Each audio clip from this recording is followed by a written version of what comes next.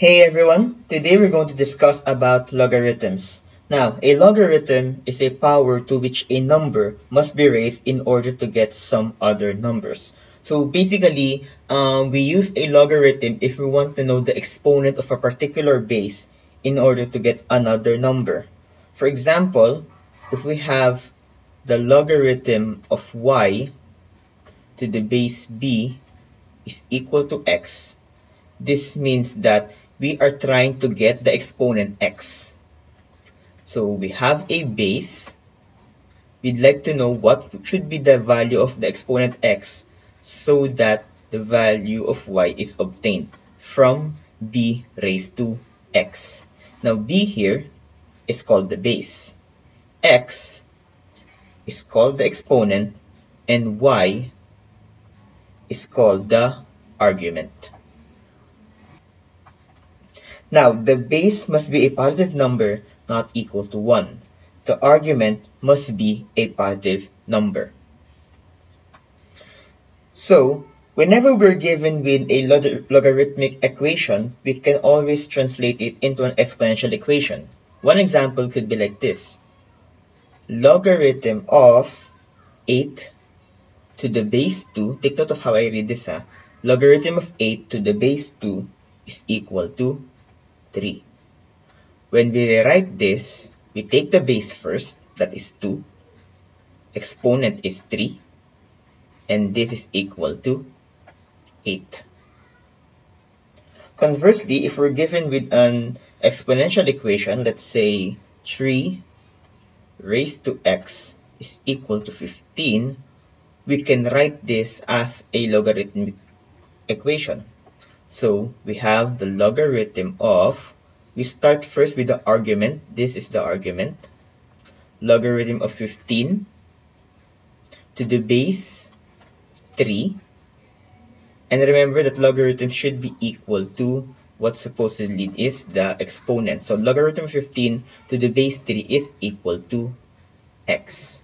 So basically, logarithmic equations and exponential equations are related to one another, since the logarithmic equation should be equal to the exponent.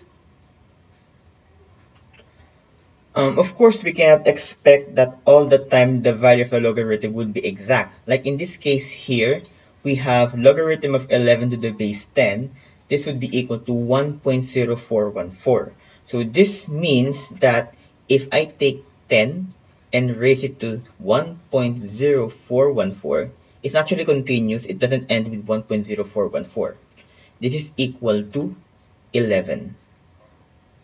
So we cannot expect the value of a logarithm would always be exact. Some values of the logarithms would contain decimals. And with that, we can identify parts of the exponent. Now, the integral part of the exponent is what we call the characteristic, while the decimal part is called the mantissa. So in this case, 1 is our characteristic and 0.0414 is the mantissa.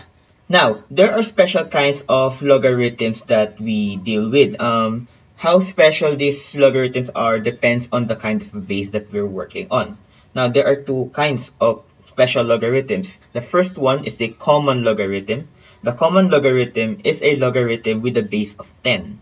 In this case, the base is not written anymore. For example, if we have log of 3 is equal to x, notice that the base is not written anymore. In this case, it's always automatically 10. So log of 3 is equal to x would translate as 10, that's your base, raised to x is equal to 3. So that's the common logarithm. When there's no base written here, it means that the base is equal to 10. Now, the second kind of logarithm is the natural logarithm. The natural logarithm is a logarithm with a base of e. In this case, the logarithm is written as ln. So, the base here is the natural number e. So, if we encounter ln of 5 is equal to x, this translates as your base is e raised to x is equal to 5. So that's how we go around with a logarithm. Remember that a logarithm is related to an exponential equation. So on our next video, we will discuss about the properties of a logarithm. So I hope you guys learned a lot today, and thank you guys for watching.